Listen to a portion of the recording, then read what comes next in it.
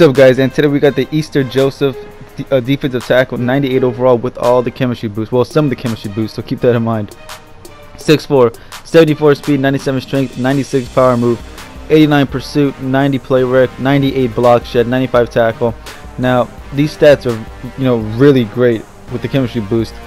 And when it came to pass rushing, he really didn't shine that bright. Of course, yes, he had his moments, but he was not one of those guys that would slap the center out of the way like immediately and get pass rushes. The only defensive tackle that I can recall that did that consistently was Ndamukong Suh, which is why I really do want to get his position hero card as soon as possible. But as far as Joseph goes, like I said, he had his moments, but it wasn't something that was consistent. I think I've had him for oh my god, maybe a season and a half. That's a lot, also including playoff games, and this is all I had.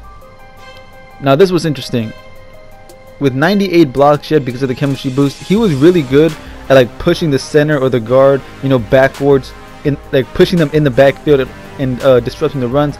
But for whatever reason, he really wasn't good at disengaging from the block. So he was good at stopping the run, but not from disengaging, but from pushing the centers back and disrupting the run that way. So that's gonna wrap this up, guys. And unfortunately, I've had him for, like I said, had him for about a season and a half, including playoff games. Didn't really do anything to blow me away. I know you guys don't believe it, but if I had to choose between Joseph or the Ultimate Freeze Suh, I would prefer Suh, because Suh was so much more disruptive. But that's just my opinion.